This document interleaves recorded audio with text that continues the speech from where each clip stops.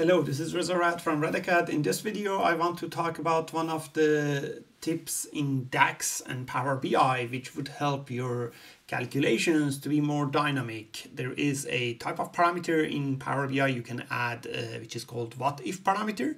What if parameter is quite different than Power Query parameters, and they help in making your DAX calculations dynamic. I'm going to show you in a real world example of how we can change the sales of last month to be sales of 2 months ago, 3 months ago, 5 months ago, using that parameter, giving the user the ability to change it rather than us going every time and changing that period.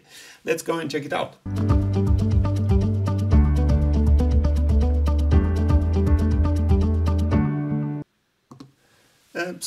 There are two types of parameters in Power BI when you want to make things parametric. One of them is Power Query parameter, which I have created a separate video about it. I explained what is Power Query parameter. Usually the situation to use that is when you have a data source that you want to change that data source detail dynamically, like for example, if it is a SQL server, in the URL to that server, the username, password, those kind of things, like anything you want to make it dynamic. It may not be necessarily the username, password, it might be the database table, it might be a lot of things you want to make it parametric through your ETL process, through your data transformation process. That is Power Query parameter, which is not subject of this video. There is another type of parameter which we call it what if parameter. What if parameter is a type of parameter you added inside Power BI. These parameters are for user interaction. Power Query parameters are not necessarily for user interaction. They are for making your Power Query code maintainable, more easier to maintain, that you can go and change it more like a developer parameter and then refresh the data. Whereas here, the Power BI what if parameters, they are usually added in the report as a slider or something. User can go and select it, and your DAX calculation changes based on that. So I'm going to show you this. Let's switch into my screen, which I will go and show you very quickly. How does this work? So let's go to screen. This is a sample Power BI report that I have. I'm not starting from scratch. I am using an existing file. This is based on AdventureWorks data source. I have two tables in here. I have a sales table that has all the sales data and a date table that would filter this. I have a visualization in here that shows for each of the period, like each month, July 2005, this is sales, August 2005, this is the sales. And then I have a DAX calculation here, which gives me the sales of last month. What we'll use for that is parallel period. There are different types of calculations you can use for this. There are different types of functions you can use for this time intelligence. And I have separate videos about it, like difference between parallel period, date add, dates between. There are lots of different functions you can use. In this example, I'm using date parallel period. And this is not a video to talk about the specific details of that. I have a separate video, so go and check it out. This video necessarily is talking about how to make things parametric. So in this calculation, you see that I'm saying that give me the sales for parallel period, this is my date field, of 1 month ago. That minus 1 month basically means 1 month ago. Now, we might want to change that, like, because if I build this report and I share it with my users, they might say, well, this is good, but I want to compare the sales of this month with 2 months ago, with 3 months ago, sometimes with 6 months ago. They want to have this ability, how they can do this change without us going and every time creating a new measure or creating like 10 different measures for each of these periods. We can actually make this parametric, this one or whatever number you have parametric. And the way we do it is we'll go and create a what if parameter. So I'll go and create that. So I'll go to the modeling tab. This is the place that we do calculations, but there's also a place to add a parameter. Which we call it what if parameter. What if parameters comes in two different types. This video is about the numeric range. There is also a field parameter that is also quite helpful.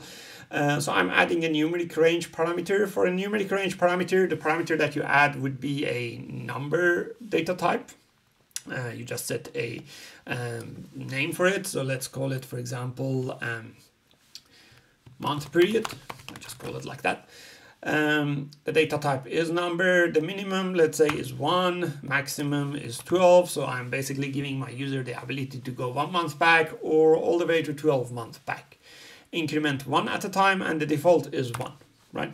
So these are basically all the specification that you set up: the data type, the name, and the minimum, maximum, increment, and the default, and making sure that this is also checked, because this would then add that parameter as a slicer inside your page. So when I say create, what happens is that first the slicer would be added to the page. You see here is the slicer. I'll just bring it on this side.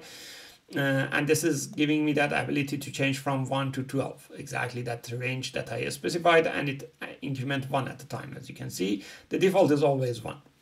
Not only that, but also in addition to that, there is a new table added in my model, exactly with the name of that parameter. If I go to the table view, you can see what this table looks like. So this is that new table created. This is a calculated table. This table uses a specific DAX expression using generate series. Generate series, which I have a separate video again about this too as well, is giving you a list of numbers from 1 to whatever. Generate series can be also used for dates as well. In this case, this is saying that generate from 1 to 12, increment 1 at a time, and this is the output of that.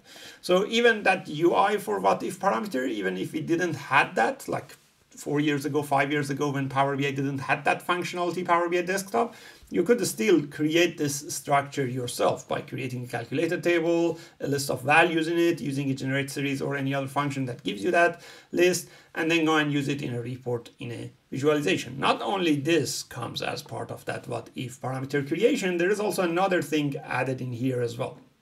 So one is the column, which we have these values in it. There is a measure also, which is that month period value.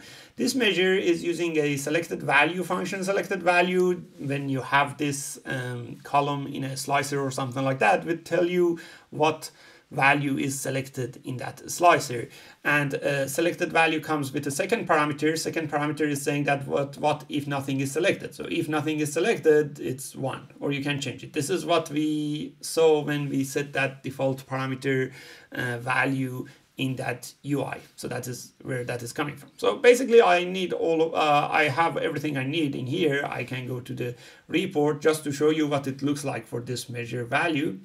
I'll put that in a card visual so that you can see what it looks like. So this is a card visual coming over here, and I just put this value here. You see, month period value at the moment is 1. If I go and change it, it changes like that.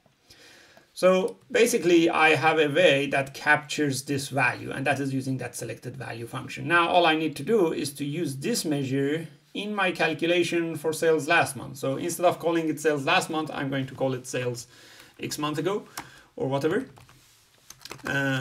Then the only part that needs to be changed is here.